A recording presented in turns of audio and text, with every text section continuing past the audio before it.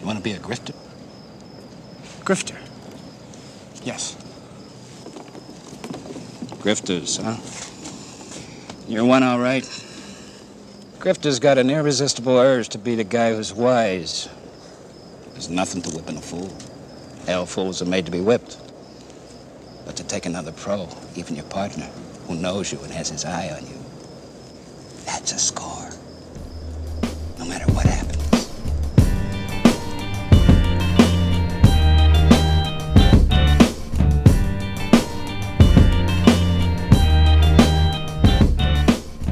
Wooden Nichols. Where have you been, Wooden? Wherefore out thou, Wooden? You've had a bit of a break, haven't you? Do you want to tell me what you've been up to? Tell us what you've been doing. Well, as most people know, I work in the film and television industry. So my job shut down at the beginning of June because of the writer's strike and the studios knowing that the actor strike was coming. And it has been an absolute blessing. I'm just back home. I am working out every single day, sometimes twice a day. That's swimming, that's hitting the weights. I'm eating healthy for the first time in a long time. It's just putting me in a much better mood, a much better state of mind. You've had a break from writing and directing psyops, and you're now in the gym. And yes. So is that what you're doing? You're actually lifting, because you said swimming, but you're actually lifting as well? You're on the protein shakes? I use the goat whey protein because the way it was described to me is goats share more of our body weight.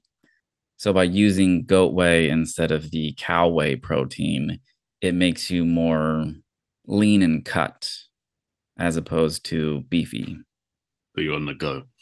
Mm-hmm. The greatest of all time. So if we get into another beef with the Tartars, you're leading this one because you're the strong man. Beefcake! Beefcake! Beefcake! Beefcake!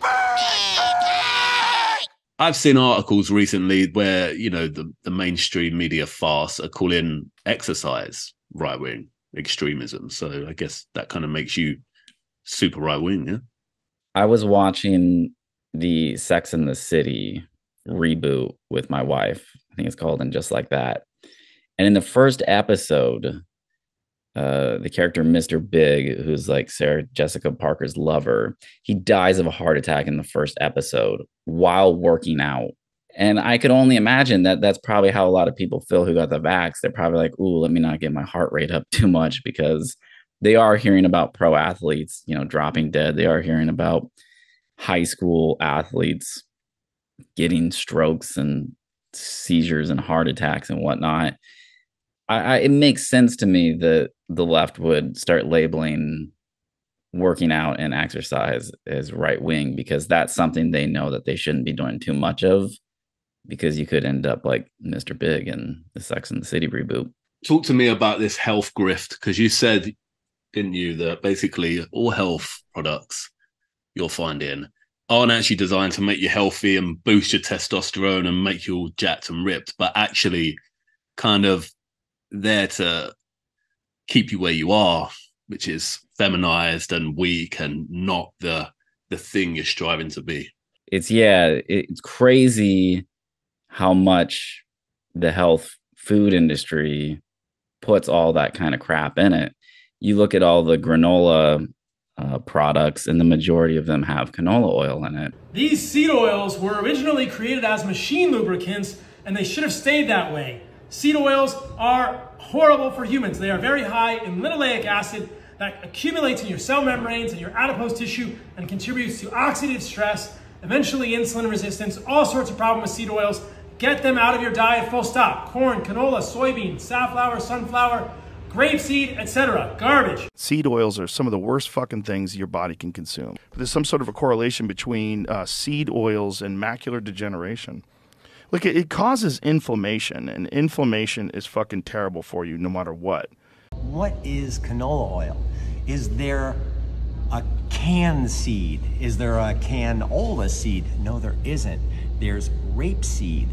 This is actually rapeseed oil, which is grown in Canada. But the fine people of Canada thought it might be hard to merchandise rapeseed oil, so they called it Canadian oil or canola. Now, I was completely unaware of the dangers of these seed oils until you brought it up to me in our Dark Seed of Pornography, which was our first Rockfin exclusive video that we did. And now I just learned about a new one that I was unaware of, is flaxseed, because I just bought this chickpea milk. I was like, okay, this stuff is pretty good.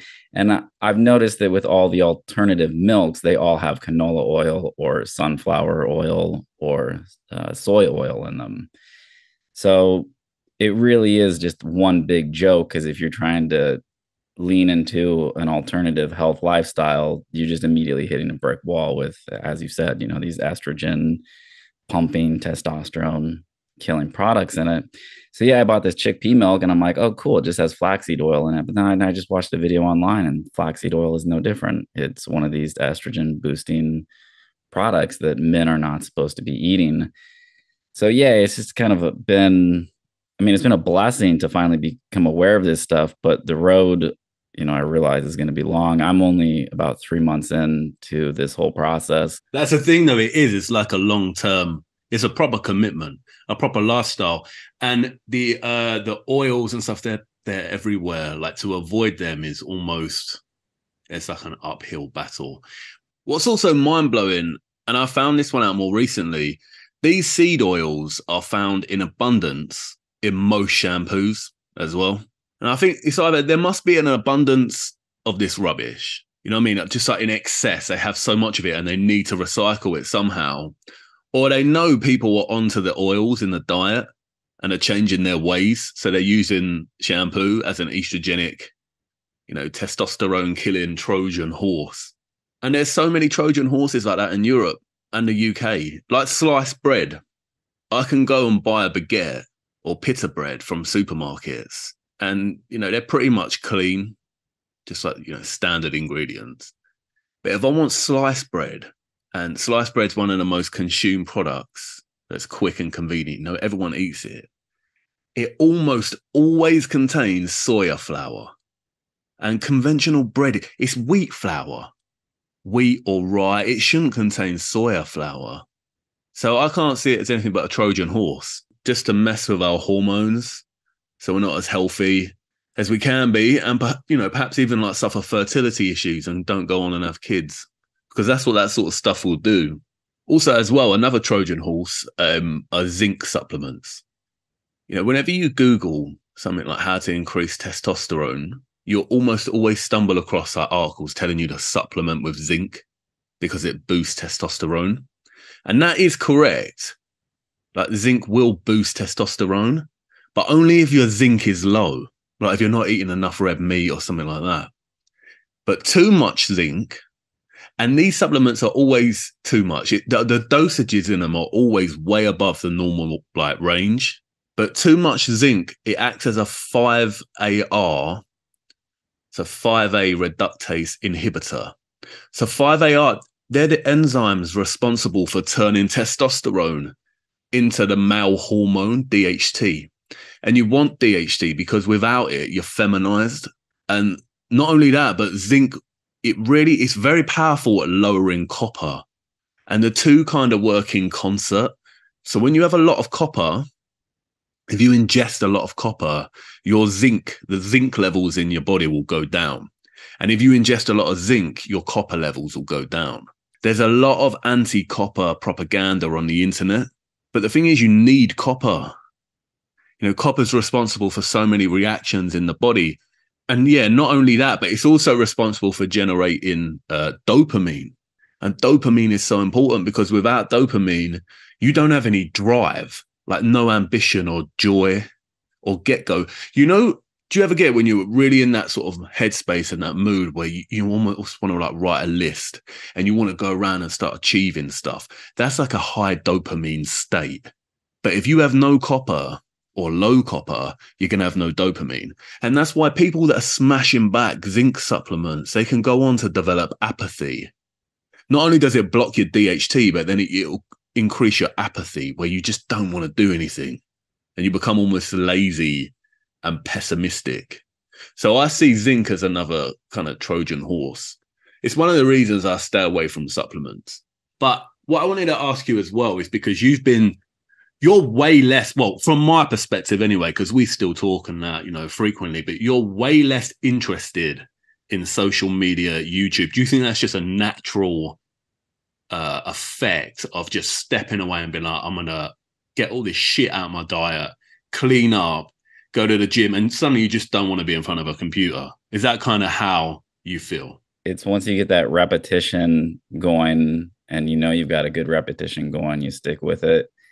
And when we were at the height of making our videos, I mean, I was in front of the computer hours on end, days on end. I never really took a break. Any free time I had, I was dedicating that to making videos.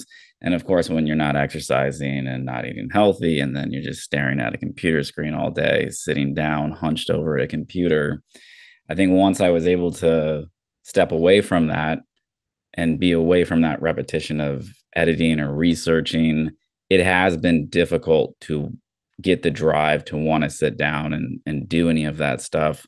Yeah, I feel you, man. And I was thinking about this as well, because I consider myself like a part-time YouTuber.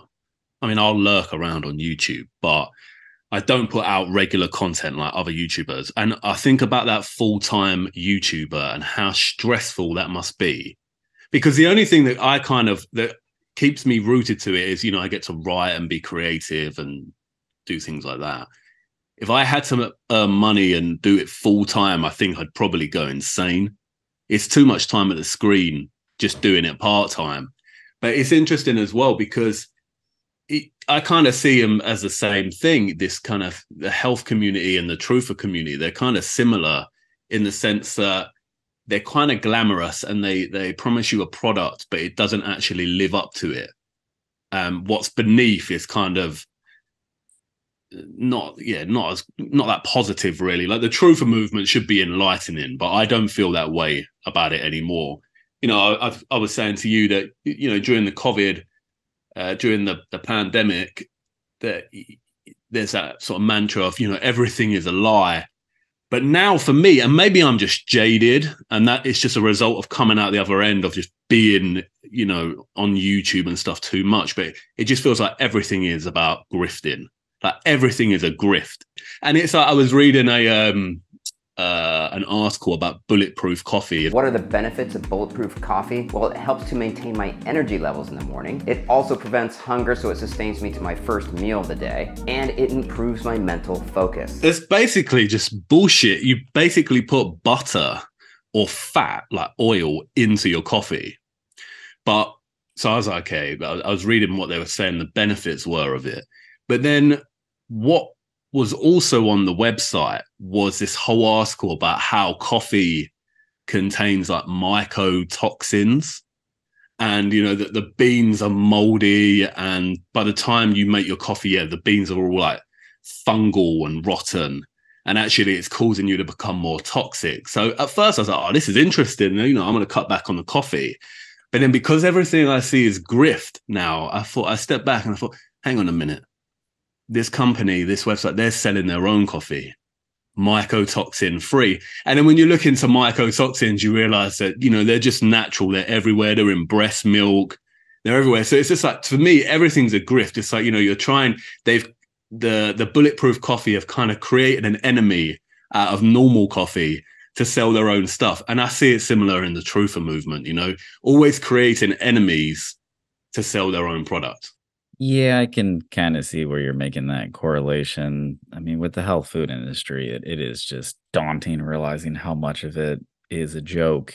So yeah, total grift there. As with the truther community, again, it's fine. Make money however you need to make money, but just be humble about it. Be a little more honest. And there's a broad range of truthers. I'm not just specifically talking about the Tartaria group.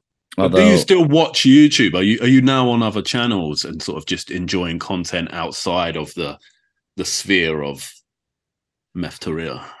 I still watch some of my favorite channels like Critical Drinker. And I think he's even had hit pieces written on him from Forbes magazine, trying to like tie him to, you know, like white supremacy and toxic fandom. Otherwise, yeah, no, I haven't seen too much content out. But on that note, and we could talk about this if you would like. I did watch some of the Lore Lodge Mind Unveiled back and forth that took place. Should we leave it on that cliffhanger? That's quite a good cliffhanger.